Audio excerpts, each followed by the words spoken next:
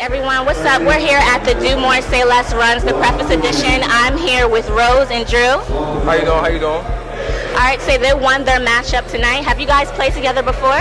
Of course. It's like bread and butter right here. Bread and butter? Okay, yeah. That's what's up. So describe your style of play tonight against the competitor. Basically, you know what I'm saying, defense. We know what they like to do. They like to sidestep and play finesse. You gotta rough them up a little bit, get in their chest. Well, you can't dribble with the ball if you close up to them. So you know what I'm saying. Our mindset is just stay close and don't let them get no type of shots. Did you want to say something? Yeah. Just like you said, just defense for real. And then I knew just like the matchup, like looking at me and Ra. I don't know about anybody else, but there's a lot of skill on this side. So I knew, especially when he started getting going. Once I started getting going, it was gonna be what it was. You know what I mean? Okay, and during tonight, was there any time during the game where you guys were thinking, you know, dang, we might have to tough this one out or fight this one, or you were confident the whole entire time? I was confident. It's not how you start the match, it's how you finish it. You know what I'm saying? So basically, you know what I'm saying, it's a game of runs.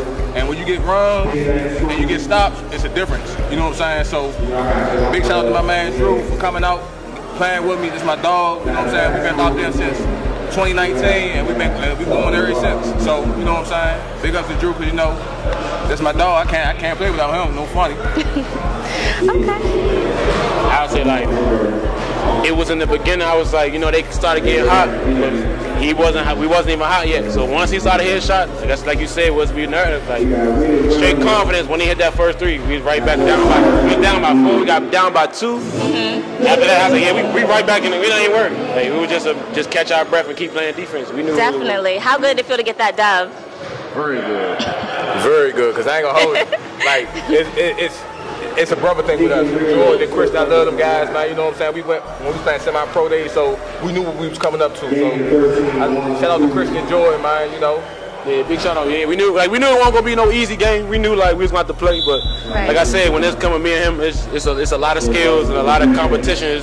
You know, we real competitive. So for me, it was like I won't worry, but I knew we was gonna have to come to play to get this win for sure. How'd you guys like the vibe for tonight, the setup of the match? Do you think you'd perform in the verses again? Of course. 1v1s, 2v2s, or 3v3s, you know what I'm saying? It don't matter. We're just out here to put on a show for you guys. That's all we trying to do, and have fun.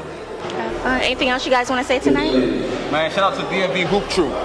That's Jordan, man. Check them out, man, on the YouTube channel, man.